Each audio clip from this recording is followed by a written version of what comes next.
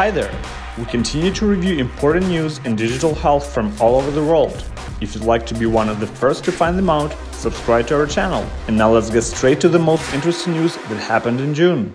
After a horrible decision by the Supreme Court to overturn Roe vs. Wade, digital health companies reacted to that immediately. For example, period tracking app Flow announced right away it will add anonymous mode. "We will do everything in our power to protect the data and privacy of our users," Flow said, and we take our hats off to support that. An important study published by JMIR, many venture-backed digital health startups aren't clinically robust, as measured by the number of regulatory filings and clinical trials. These results highlight a significant opportunity for companies to differentiate themselves and for customers to demand greater validation for the products and services they purchase.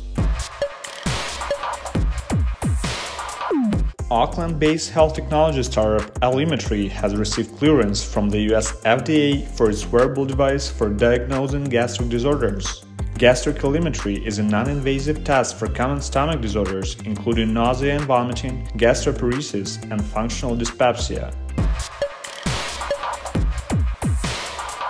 At WWDC of 2022, Apple has presented multiple healthcare and fitness features and enhancements. Check out our company's review of this news on our website.